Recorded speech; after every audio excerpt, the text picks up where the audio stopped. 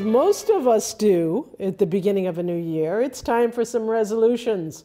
And I think 99% of the world actually does that resolution that says, I'm going to eat more healthy, whether it be to lose weight or just because you love yourself and you want to start doing some more healthy things. A lot of people do that. So I thought I'd show you how to make a couple of very quick things that are much healthier than the originals. And show you how to actually get a little kickstart on that. So even if it only lasts a week, right, which sometimes mine does, at least you'll have some good food this week. And in fact, I think what you'll find is that you'll make things this way going forward, at least every once in a while. And what I mean by that is today we're going to make fried rice using cauliflower, and we're going to make cauliflower mashed potatoes. They're mock mashed potatoes. I'm sure you've heard of both. You might have even made both. And I'm going to show you the way that I do it, and perhaps you can use some of the ideas that we have here as well. So, again, cauliflower mashed. I've actually started that. I have the cauliflower here that I get about a medium head of cauliflower that I actually just put in a little bit of water, and I have that simmering over here. For cauliflower mashed, it needs to be very, very soft. So we're going to let that continue to cook for a second, and we're actually going to do the rice first. And to do the rice, what you're going to need is to create rice. So to do that, you get your head of cauliflower, and you put it into florets. You just break it up into the broccoli, into the little florets like you'd see for broccoli. And you want to get them, you don't want too much of the stem on it, but you definitely want a little bit. And once you have it all cut up into florets, what you're going to do is put it into your food processor. We have a small food processor here that we're using. It holds probably about 2 or 3 cups worth of stuff.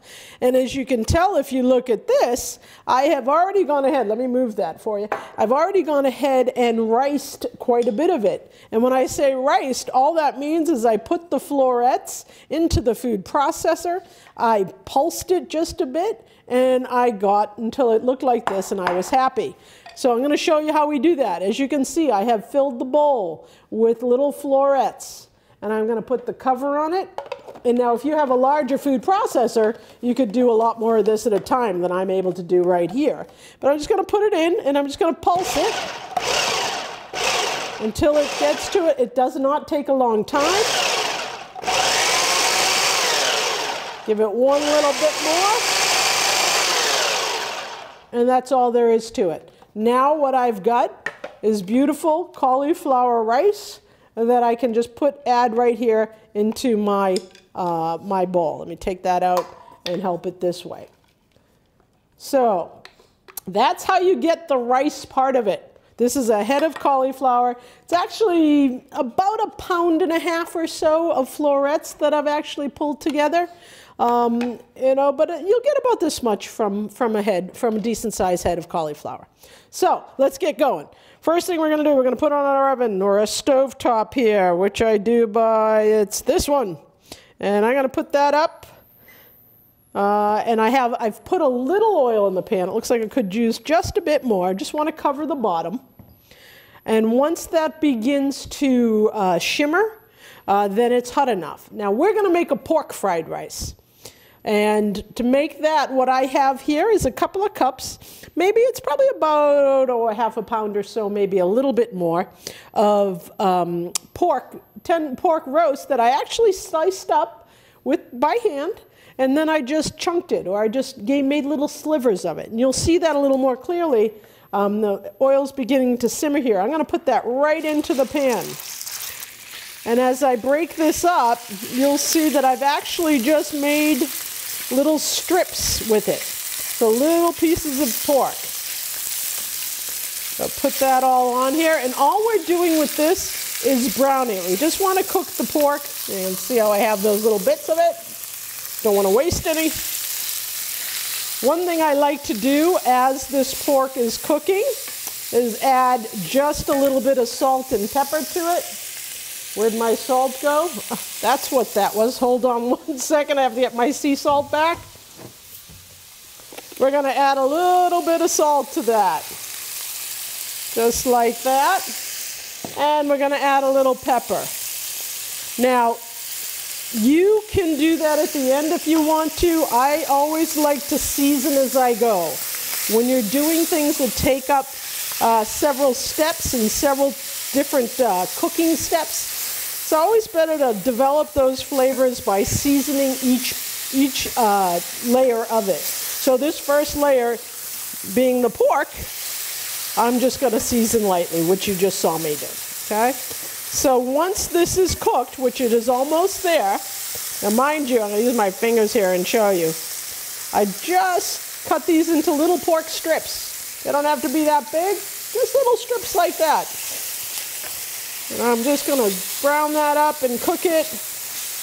And what's happening is on the bottom of the pan now, I'm getting that fond, which is, you know how those little bits stick to it, which do ultimately bring quite a bit of flavor to whatever it is you're cooking. So we have a beautiful amount of cooked pork here. Keep in mind it is going to cook again, so you don't have to get too freaked out whether or not every little last bit of pink is out. When you cut it this small, it's going to be out anyway. So don't worry about that. It really already smells delicious in here, I got to tell you. All right, so I'm good with my pork. Now what I'm going to do is take that and put it aside. I'm going to put that on a plate and let that wait. I'm going to now take a little bit more oil, put it in the pan. To that, I'm going to add a carrot that I have sliced up. I'm going to add that in there. I'm going to add a couple green onions. Probably all those colors and things that you see when you get fried rice from a restaurant. A little bit of fresh garlic chopped in there. And we're just going to saute that up just a few moments until it begins to get tender. Probably just 2 or 3 minutes. I'm going to turn it down just a hair. I'm going to let that cook. And while that's cooking, let's take a look at our cauliflower for our mashed. What we're looking for it to be here is really soft. And I can tell, you saw how quickly and easily that went in. There was no effort. That is good to go. Right now, I'm just going to shut off that burner. And in a moment, we will drain it. But for now, we know it's ready to go.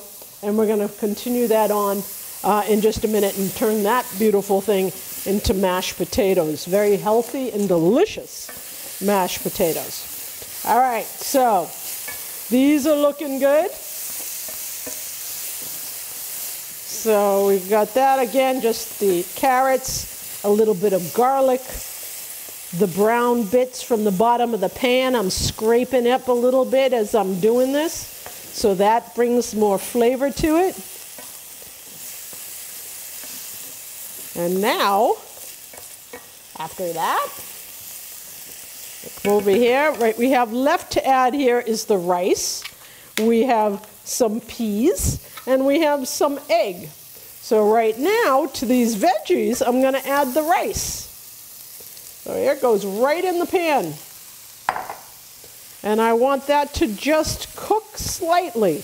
Now, as you can imagine, because this is so now a small size, it cooks very quickly. It's really just a matter of a quick saute with this. Nothing too exciting. Let's put that up just a touch. Really all you're doing is you're kind of incorporating it with the veggies and the flavor from the pan. That's all we're really doing here. So again, while that's cooking for 1 second, I'm going to come over here. I'm just going to take this over to the stove and drain these just by using the pan cover. Don't have to do anything too special. Let me just drain this out and get it ready.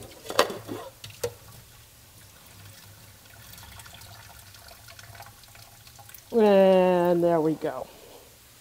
Now, one of the things you will find when you're making cauliflower mashed potatoes is that the drier, the better for your cauliflower. So I'm going to let that sit for another little bit. And in fact, a little of the water will drain down to the bottom of the pan again, and we will drain out any more water that happens to come from it. So it is, if you don't drain it enough, then your potatoes are going to be a little watery. So you just want to be careful with that. All right, so look, you can see this rice. It's simply, all you're trying to get to is a little bit of it to start to get a little golden. And you'll notice I pretty much stirred it the whole time. And I did that because I just didn't want it to, of course, burn, right?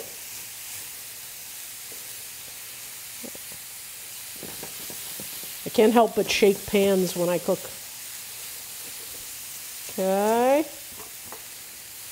And that's looking very, very good here. And then we have a couple things left. As I mentioned, we have some fresh peas. Actually, I'm lying to you, they were frozen. You can use frozen peas. What you'll want to do with them is cook them first and then just have them ready to go. The pork we've already cooked, and what we have here is just some beaten eggs, 2 eggs. And all we're going to do with that is once it's almost ready to go, we're going to move this over to the side of the pan. We're going to put the eggs over to the other side, scramble them up a bit, and then incorporate that all together. And we'll do that at that time. We'll also add some soy sauce to it, and we'll be good to go. Okay? And then I'll just let it simmer, or I should say just sit there and cook, or keep warm, while we make the mashed. All right. Okay, that's starting to look really good. And you can see it's just starting to turn a different shade, right? Just getting a little bit of the goldenness in some of these, you can tell. So at this point, I'm going to add this pork back to it. Put that right in. You can hear that sizzle. Everybody's happy it just arrived. We'll put that there. And we're going to move that around. And look at how much that made, by the way. You could do an entire meal of just this. I'm sure we've all had just fried rice for dinner before. This, you could add any kind of meat or vegetable you'd like. We're going to add the peas to it now. If you don't want that many, you don't have to have them. If you're not a pea fan, then by all means leave them out. But if you want to do the traditional things that you generally find, you want to add it in. Okay, so now I'm going to give it a little bit of soy sauce, or actually quite a lot of bit of soy sauce. Let me here we go, that's what I want. We'll see how much. I'm going to give it a couple of tablespoons at least. All right, so we're going to bring that around. We're going to put a little more in. Yes, I know I'm going over. And even a little more. And this, by the way, is completely up to you how much you want. I would do at least a couple of tablespoons to begin with. And if you want more, you can always add more. I don't think you'll want less. You really need at least a couple of tablespoons to get that flavor, that that Asian flavor that you're looking for here. Okay. You can hear it's even quieting down automatically. It's saying, hey, I'm almost done here. And while that continues to simmer, I think you can see the pretty colors in that. Looks just beautiful. And then the last step, I suppose I could add the rest of these peas. Not going to hurt anybody. The last step is to make the eggs. So to do that, you are just going to slide, just push most of that over to one little side of the pan. Because what you're trying to do is create a little space on the pan where you can scramble the eggs, right? So I'm adding the eggs to that side of the pan, which we have just freed up. I'm going to pour them right in. And I'm going to just scramble them over here while the rest of that sits off to the side. And that doesn't take too long. And you've probably all realized when you get, maybe you didn't realize, but now you'll look for it. When you get fried rice, there's always scrambled egg in it.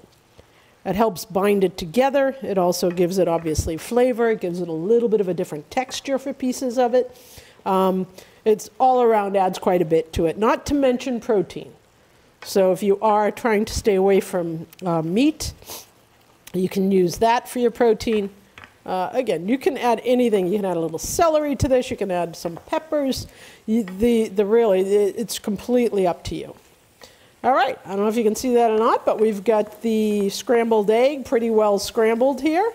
It's going to let that dry even a little bit more. And then I'm going to incorporate that all into the rest of it. So you can see we have that scrambled bits. Now we're going to put it back together and start stirring that all up. Whoa, and making a mess, because that's what I do here on the show, you know that.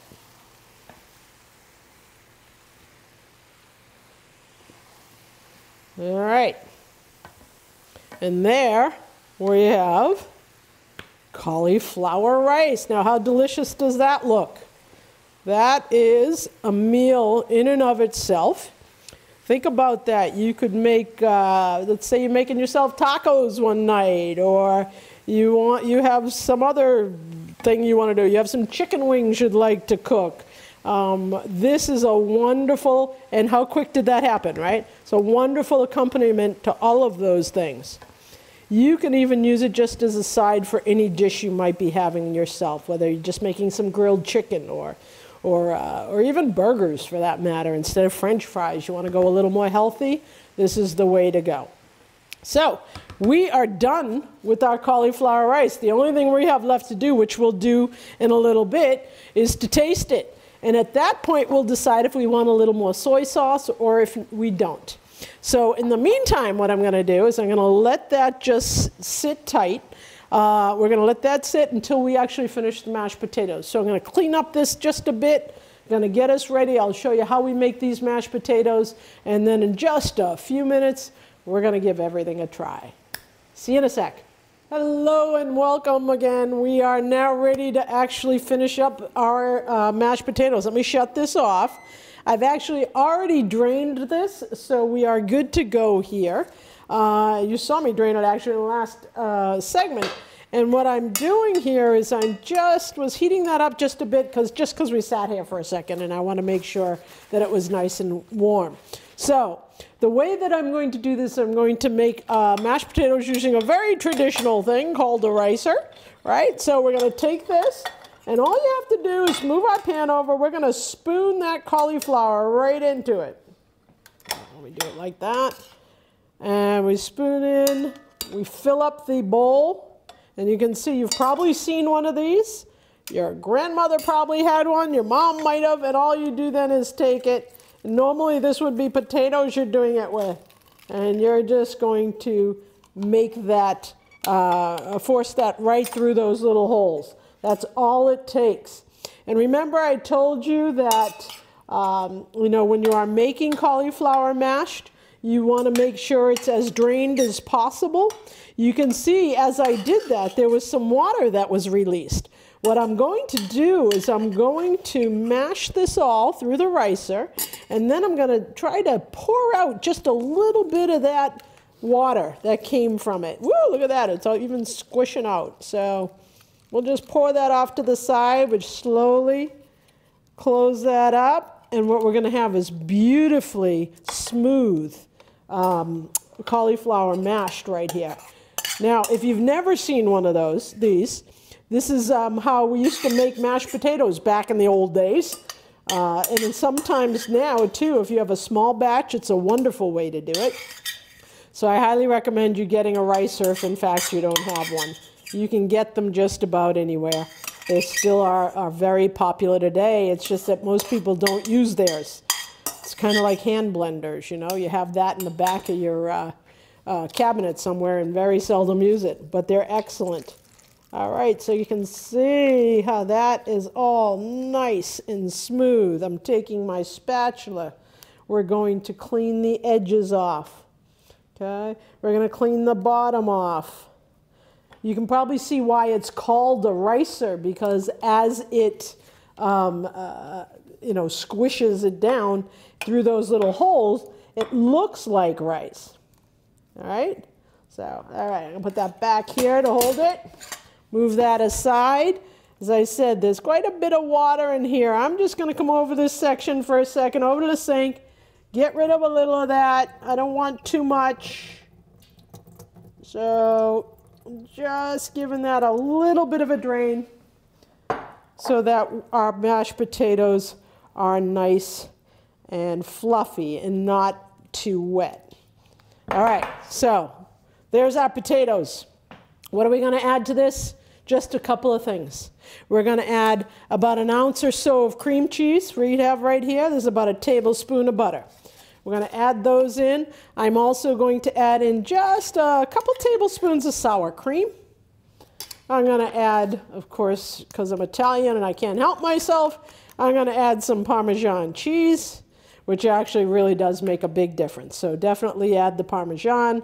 It's not too much, so you don't have to worry that you're being bad, given we are talking healthy eating. This is a little sea salt I'm just sprinkling on. Let's give it a little pepper.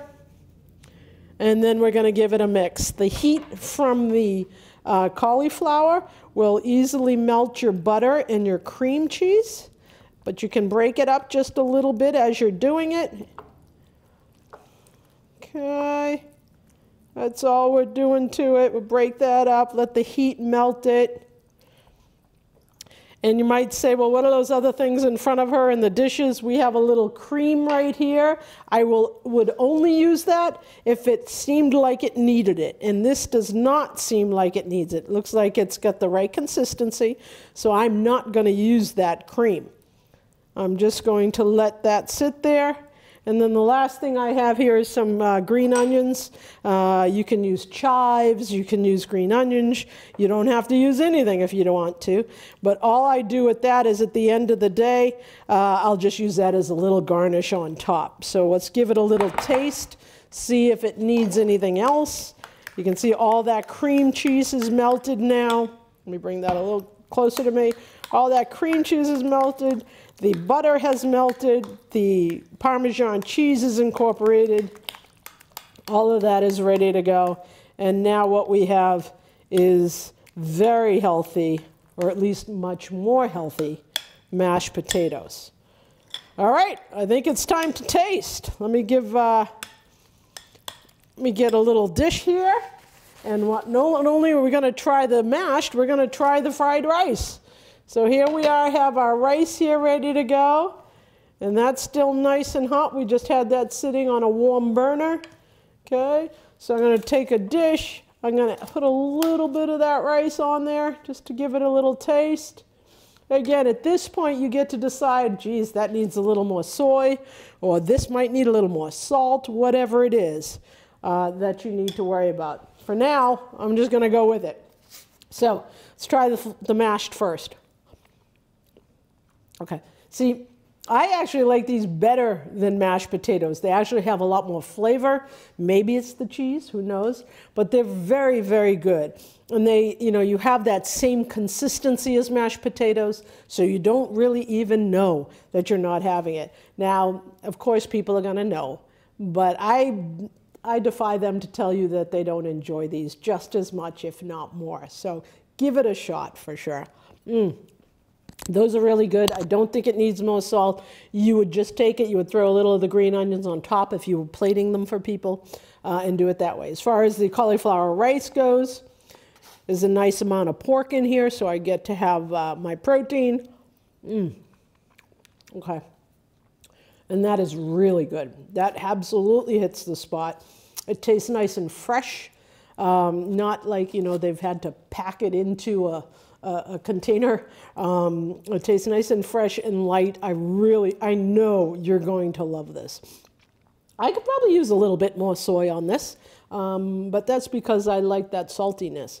So if you'd like that, add it, and if not, this will do just fabulous. So let me try one more. Oh, that is good.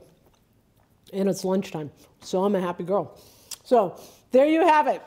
Very easy. Two of the most popular cauliflower dishes to make out there.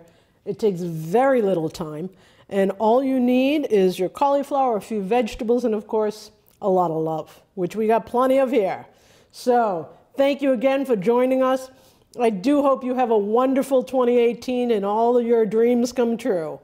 We'll see you soon at the next episode of Cooking with Love.